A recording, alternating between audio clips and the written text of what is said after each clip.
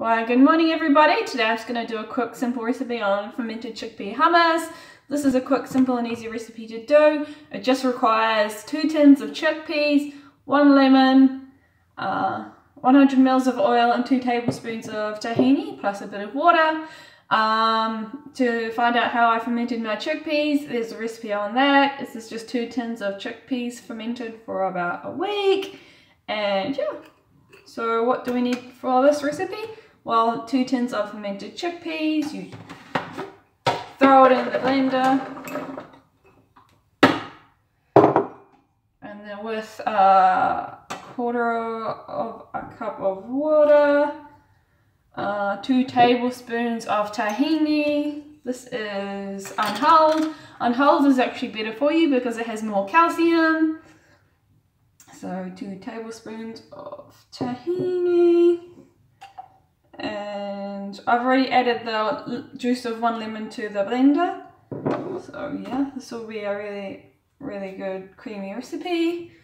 I'm sure there's other recipes out there that you could use the fermented chickpeas with that has less oil and less fat.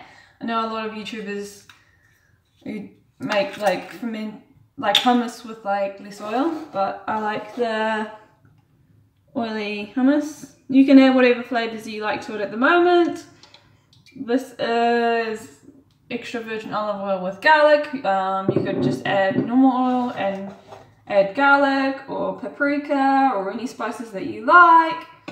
So you just throw it all into a blender and you blend it for about 5 minutes, and I'll show you what it looks like afterwards. Making your own hummus is so simple and so much cheaper. 2 tins of even organic chickpeas is only a couple of dollars, plus a little bit of oil, a little bit of tahini and lemon. So this is a shop would cost over $10 worth of tahini, but since you make it at home, it is only a couple of dollars. And once you get making your hummus, it'll be just something you do all the time, and I'll show you what it looks like afterwards. The end result, it is turned out really nice and creamy. It took about 7 minutes and it is really delicious. This hummus will last me about a week. I eat it with all sorts of stuff. I eat it with raw vegetables, which is nice and healthy. I mix it through the pasta just before I serve it. Yeah.